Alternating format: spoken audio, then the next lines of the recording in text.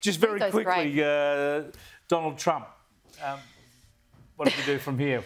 Well, is he playing it right? I don't know the answer. Well, I think he thinks he's playing it right. There's no question he thinks he's playing it right. I am so the person in the corner sort of singing a happy tune and looking the other way. I had this thought today.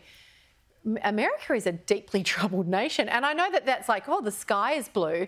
But when you look at the state of the joint and Biden denying they're in recession and the FBI, for example, you know, rightly or wrongly rating Trump, but not rating anything to do with Hunter Biden or any of that stuff, it's a deeply troubled joint. It is deeply troubling. And when they go into recession, Joe Biden will be the last one to know. He will. I'll have to wake him up and tell him.